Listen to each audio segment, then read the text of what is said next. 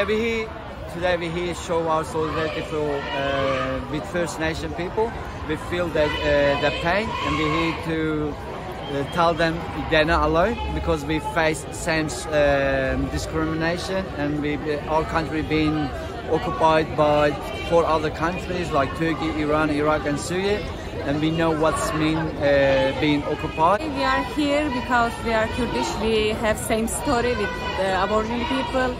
Someone stole their country, someone stole our country, and different country, different place, but we have same story and we can understand each other. By the young Kurd here in Australia in Gadigal lands, we understand how it feels to have your land occupied and your rights being denied.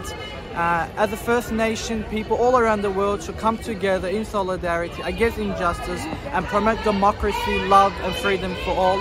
And as a Kurdish community and as many other communities here, we are here showing solidarity with our Aboriginal and First Nation people.